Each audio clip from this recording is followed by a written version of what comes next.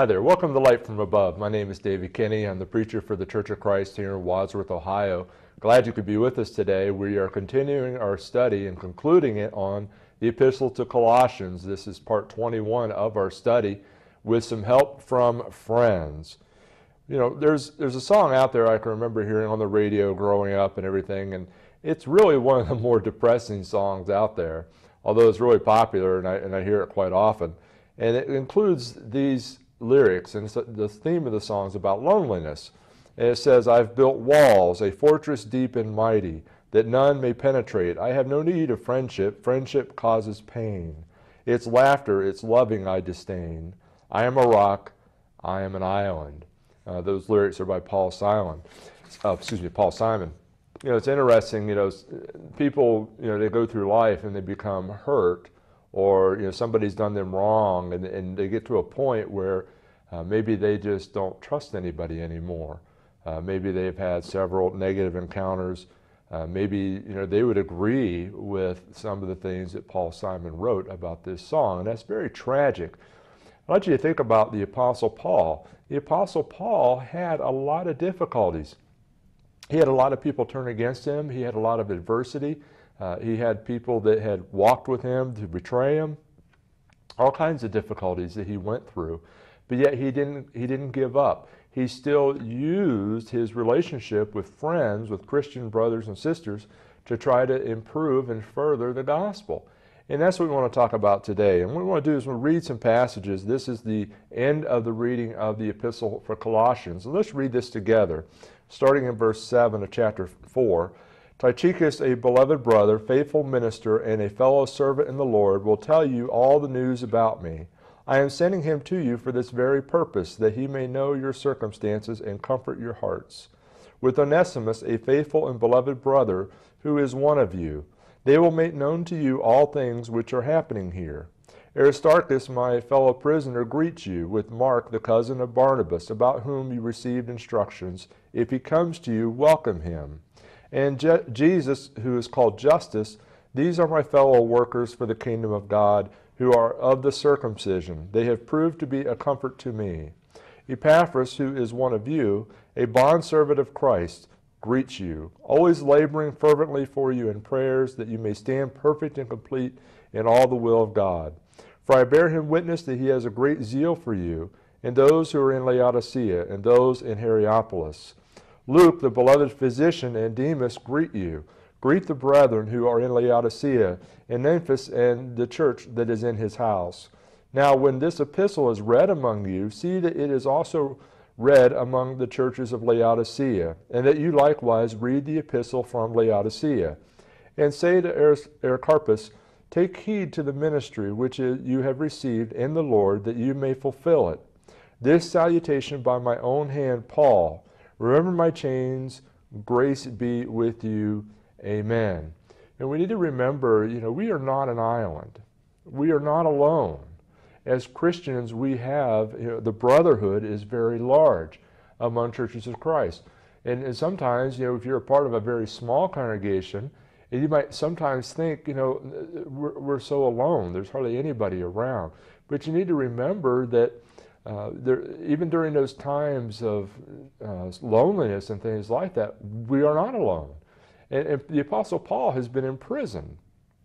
He's in prison in Rome when he writes this. And he talks about all these friends that he has. And there's a lot of great things that we can learn from the closing of this epistle. And I want to break it down in three main points that we can follow. Those delivering the epistle, those who send greeting, and those receiving the epistle. And there are important points that we can note about each of these individuals and the circumstances that relate around them. So let's start with those delivering the epistle. Tychicus and Onesimus would take the epistle of Colossians and Philemon from Rome to Colossae.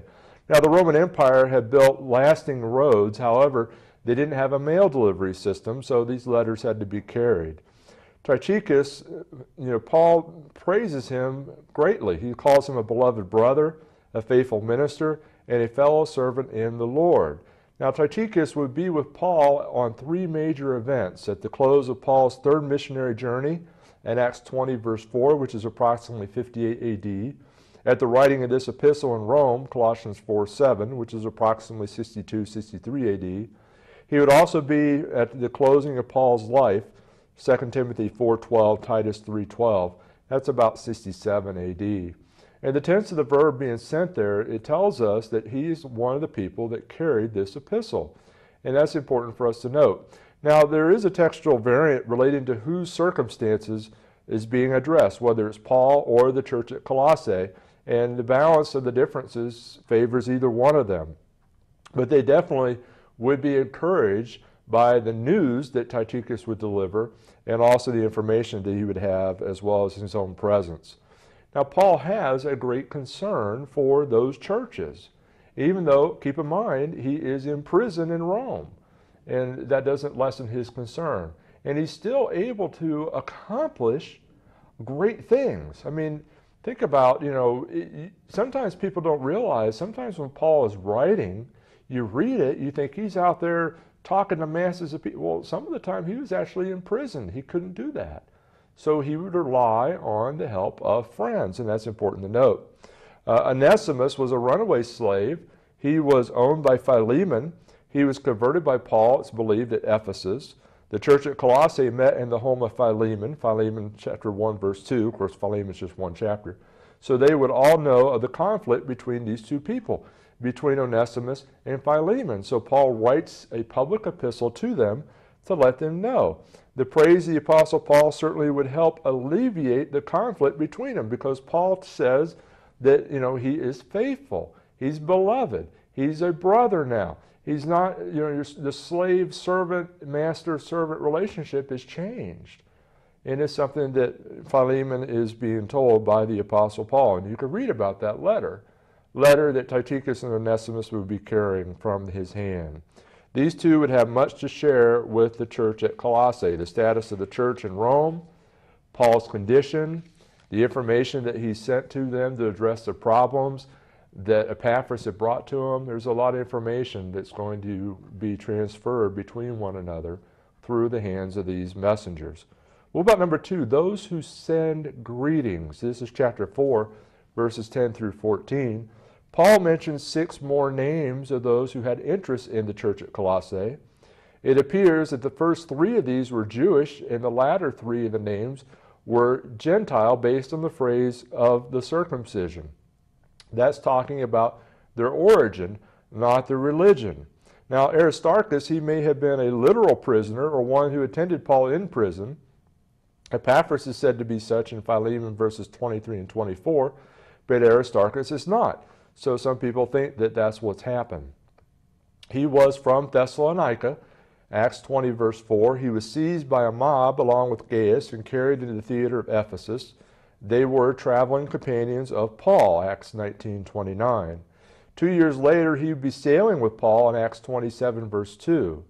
Now another 2 years later, he would be here in prison with Paul, Colossians 4:10 and Philemon 1:24. So that's a little bit about Aristarchus. We don't know a lot about some of these people, but sometimes we skip over them and we maybe miss some things that we can learn. And when we talk about accomplishing things through other people, that's very important. Now Mark, this is John Mark of Acts 12:25. He abandoned Paul on the first missionary journey. Paul and Barnabas had gone and done missionary work together. They brought John Mark with them. John Mark is the cousin of Barnabas. Some manuscripts or some translations may say uncle, but further research is viewed. The term could apply to either one, but further research has pointed out that most likely they're cousins. And they would have a sharp disagreement, Paul and Barnabas, in Acts 15:39.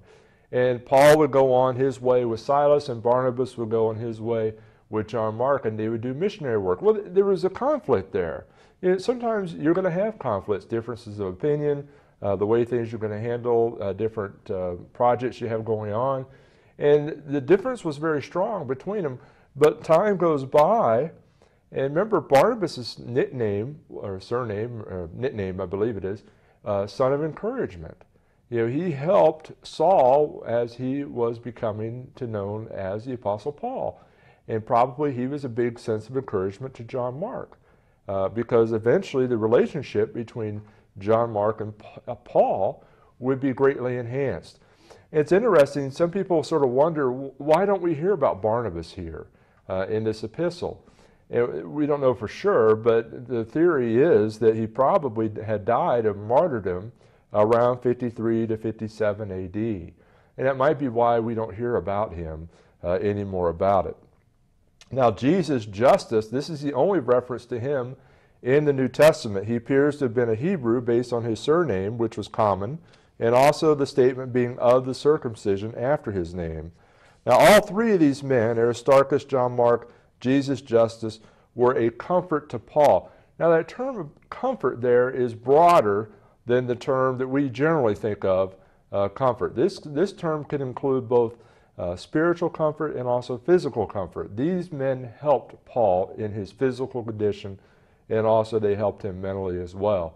Now, Epaphras, we've already talked about quite a bit, but notice that he's fervent in prayer. Warren Wiersbe, in his book on Be Complete, talked about his praying, and he pointed out that Epaphras prayed constantly. He prayed fervently. He prayed personally. He prayed definitely, and he prayed sacrificially. And those are good points to make. We should be a praying people, and we should pray constantly, fervently, specifically. We should pray, mention people's names in prayer. We should do it sacrificially. Prayer is a very powerful thing that communication, you're talking to God. A lot of times men, they can't do certain things, but don't ever underestimate what God can do. And prayer is a very important part of a Christian's life. Notice that perfection and completeness is found in Christ and His Word. Now, Epaphras' interests were for all three congregations, Colossae, Hierapolis, and Laodicea. If you recall from our previous lessons, those three congregations were very close geographically to one another. You could visit all three of them one day by walking. And so that's important to keep in mind. And Epaphras is one, they believed, who worked with those congregations. Now, Luke, in this passage, we learn here that Luke is a medical doctor. He is highly thought of for his labors for Christ and not just for his medical skills. But he's also important because he's a doctor. Sometimes, the church is made up of all kinds of people. They bring all kinds of skills to the church. And we should use those skills to the best of our ability, provided they're honorable, and they ought to be honorable, and the church can use them.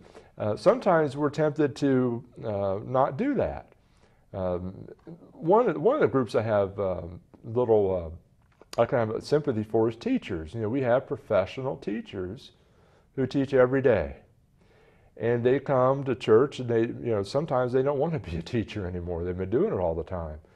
But we need to keep in mind that, they have skills, and we should use those skills to the best of our ability. And the same thing with other professions. There's a lot of very skillful, highly educated members of the church. You have definite assets that the church could use, and we need to be on the lookout for that and to try to use them. The Apostle Paul was the same way. He was looking at friends who would be able to help carry on the work of the gospel, and we need to do that as well. Now, Demas, he's mentioned 3 times in the Scriptures: Colossians 4:14, Philemon 1:24, 2 Timothy 4:10. Now, he's put in the same classification as Luke, but 4 to 5 years later, he would defect, and he would become a very difficult person for the Apostle Paul. It's interesting, sometimes I mentioned that we read through some of these closing remarks, and maybe we miss a point of something, and I want to challenge you to think about something about Demas. We have religious groups out in our community who'll try to tell us something to the effect that God has determined before the foundation of the world, before who has been saved and who is lost. And there's nothing you and I can do about it. They have been predestined or pre-elected for salvation or for destruction. It's a very prominent view among religious people, but it's a false view. It's interesting, they'll hold the view, sometimes they'll say, well, if someone obeyed the gospel, then they're the elect. But then if they leave the church, they never were the elect in the first place. Now, does that make sense to you? You really sort of wonder about that. Well, Demas is one of these instances where you can really see that. Demas is put in the passage here in the same classification as Luke. But we know later that Demas would forsake him. Now, people can fool us all day long. But, you're talking about the Apostle Paul here, and the Apostle Paul was fooled by him as well. Now, did Demas really believe? Well, he had to have really believed at one point. He had to have really obeyed. He just lost interest and abandoned him. Can that happen to us today?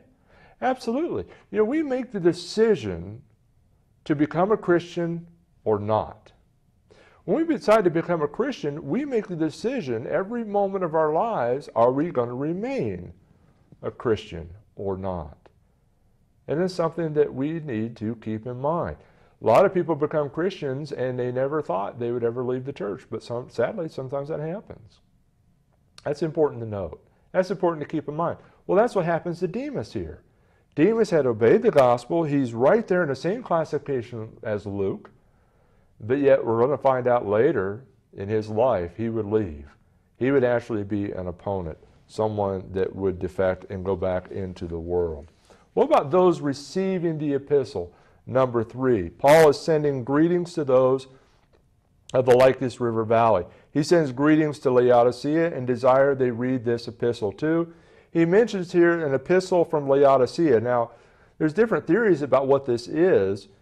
Some people think that maybe it's Ephesians, that maybe just got renamed, that's what he's talking about. Some people think that this is an epistle that may have been lost, which that could be the case as well, for whatever reason. But one thing we do know, there is a book out there called the Epistle to the Laodiceans. That is not it. We know that for a fact. That is not the work of the Apostle Paul. Notice the church in Laodicea was meeting in the house of Nymphas. Nymphas, the manuscript's unclear as to the gender of this person. This may be a male or a female. Often the punctuation surrounding the name relation to the house is what differentiates it. Some manuscripts have his house, such as the King James and New King James. Some have her house, Revised Standard, New English Bible, New American Standard, English Standard. Some have their house, such as the American Standard. Now, either way, this person was committed to the church and even opened their property to the congregation to meet there. Now, current research has found out that church buildings didn't really come into existence as such until about the 3rd century. Well, does that mean that, there were no churches? Well, we know churches existed. Well, how did that work? Well, one of the distinctions we need to keep in mind is the church is made up of people. People are the church. Churches are not structures. The early church met in people's homes. Sometimes they would meet in synagogues. Sometimes they would meet in the open air. It's something that people need to keep in mind. We have beautiful buildings and all that, but those are not the church. Christians are the church, and we need to keep that in mind. Now, Archippus may have been the son of Philemon, based on verse 2. He was a soldier of the cross, and Paul is encouraging him to press on. Now, why Paul does this is not known. Some people think that maybe he's being considered for a leadership position. We're not totally sure why. And then Paul closes. Paul is using a professional writer to write this letter, and he takes some time out and possibly picks up the pen, and he signs his name. And notice it talks about, remember my chains. You can almost sort of hear the chains clanging as he's writing. So probably they had somebody there who actually did the professional writing. Writing was a lot more challenging for the Apostle Paul at this stage. That could be the case too. But as we close this up, with the idea of with help from some friends, it's important to note that Paul has a lot of friends. He had enemies too. He had a lot of those too. But notice his circle of friends around the Apostle Paul.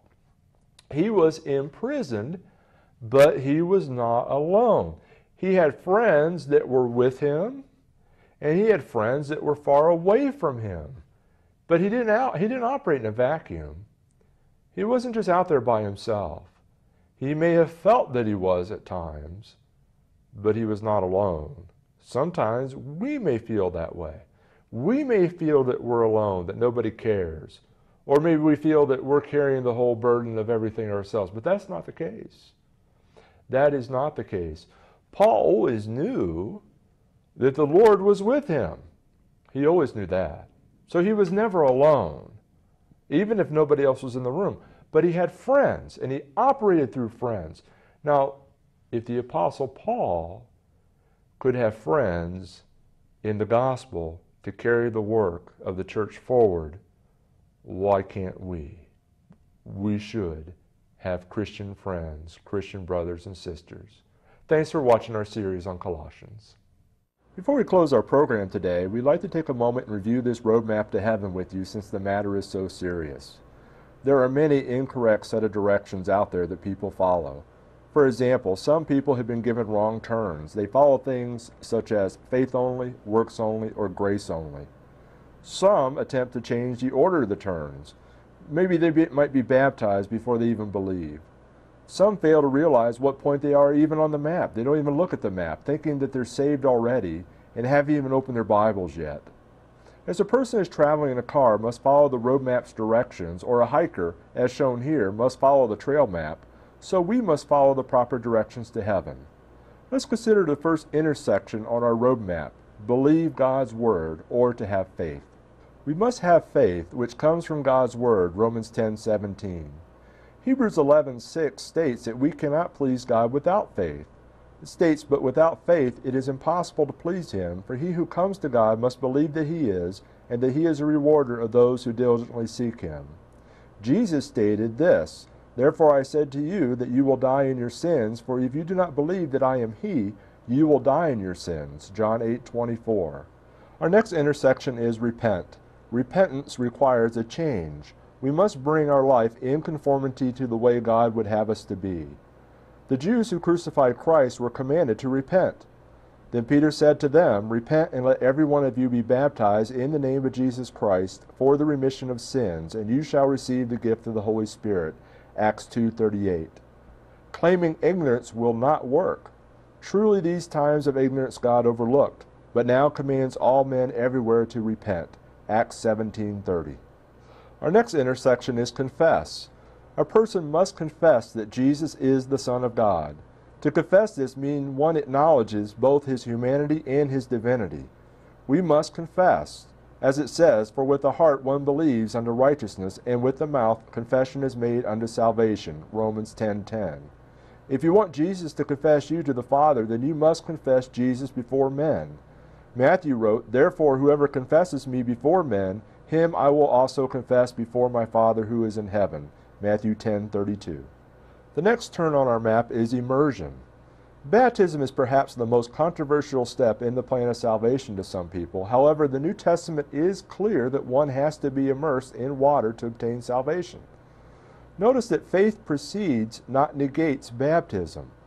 Mark wrote, "He who believes and is baptized will be saved, but he who does not believe will be condemned." Mark 16:16. Baptism is immersion, which pictures a burial. Paul wrote, "Or do you not know that as many of us were baptized into Christ Jesus were baptized into His death? Therefore we were buried with Him through baptism into death, that just as Christ raised from the dead by the glory of the Father, even so we also should walk in newness of life. For if we have been united together in likeness of His death, certainly we also shall be in the likeness of His resurrection." We put Christ on when we are baptized. Galatians 3:27 states, "For as many of you as were baptized into Christ have put on Christ." And some people try to say, well, baptism doesn't save us, but the Bible is very clear about that. Baptism clearly saves us. Quote, "There is also an antitype which now saves us, baptism, not the removal of the filth of the flesh, but the answer of a good conscience toward God, through the resurrection of Jesus Christ." 1 Peter 3:21. Don't let anyone try to persuade you otherwise. Read the New Testament and see it for yourself. Baptism is required to be added to the church, in which is the only place salvation can be found. At this point, we've reached our final intersection on our road map, the church.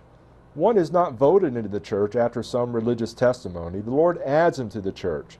Notice in Acts 2:47, it reads, "Praising God and having favor with all people, and the Lord added to the church daily those who were being saved." Once one is added to the church, they are a Christian. A Christian means like Christ. This means we follow Christ's teaching and example, both in our words and in our deeds. We then must live a Christian life regardless of the consequences. We must remain faithful in the church until the Lord returns and takes his redeemed ones to heaven. We must be faithful Christian regardless of the consequences. Revelation 2:10 states, "Do not fear any of those things which you are about to suffer. Indeed, the devil is about to throw some of you into prison that you may be tested, and you will have tribulation 10 days. Be faithful until death, and I will give you the crown of life." Regardless of what Satan throws at us, we must remain faithful to Christ. Regardless of what governments may do to us, we must remain faithful to Christ and his word. We must remain faithful. So in review, let's take one more look at our roadmap to heaven and look at the steps along the way. Number 1, believe. Number 2, repent. Number 3, confess. Number 4, immersion or baptism. Number 5, added to the church and remain faithful. Friend, where are you on the roadmap to heaven? Thanks for watching our program. If we can assist you with further information for your journey, please feel free to contact us. In this world we have our troubles, Satan snares we must evade. We'll be free from all temptations, where the roses never fade. Here they bloom but for a season, soon